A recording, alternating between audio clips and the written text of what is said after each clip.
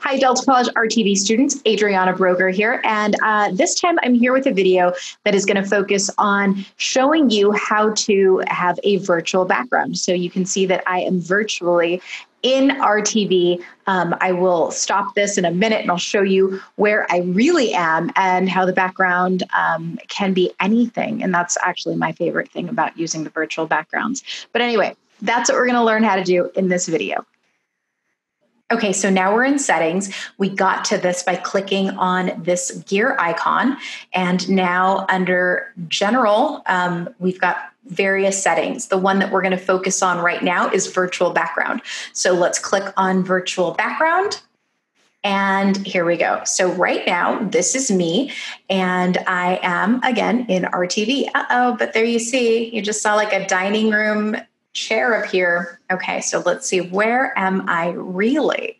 Let me unclick this, and there you go. So here is where I really am. You can see my ring light. You can see my ironing stuff. And this doesn't necessarily look really great. And that is probably my favorite thing about the virtual background is it doesn't matter where you are. You can be sitting on your bed and all of a sudden you have a background that looks a little bit more professional or ready for school. And so now I can choose a variety of these different backgrounds. So today, I want to not only show you this function of virtual backgrounds, but I also want to show you how you can access some really cool virtual backgrounds to be on campus virtually. So let's go ahead and do that. We're going to switch. We're going to go to Zoom backgrounds. All right, so now I am at this page that has a variety of different Zoom backgrounds. So what page am I on? I am on deltacollege.edu's website, and I did a search for Zoom backgrounds. This is under our marketing, communication, and outreach space. So I will put the link in the description of this video, and that way you can get to this. And here you go. We've got, first of all, if this video moved too quickly or for whatever reason you want to go back to the instructions on how to do this, there's information for you right here.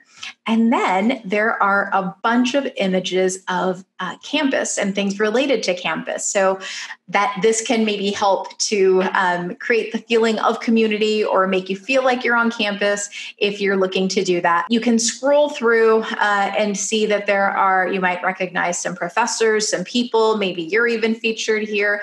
Fierce, if you didn't know, is Delta College's mascot. And these are just really very nice. So the ones that I want to focus on, because I think they're really cool, is that now we have tracks. So instead of divisions, you are now in a track. And if you are part of arts, humanities, multimedia, and library, then you are over here. This would be yours. So let's click on it so that we can see it. So this is the Zoom background for arts, humanities, and multimedia, which RTV is part of this track. RTV digital media is multimedia. So here we go. This is us. And if you want to, you can save this. And so let's do that together.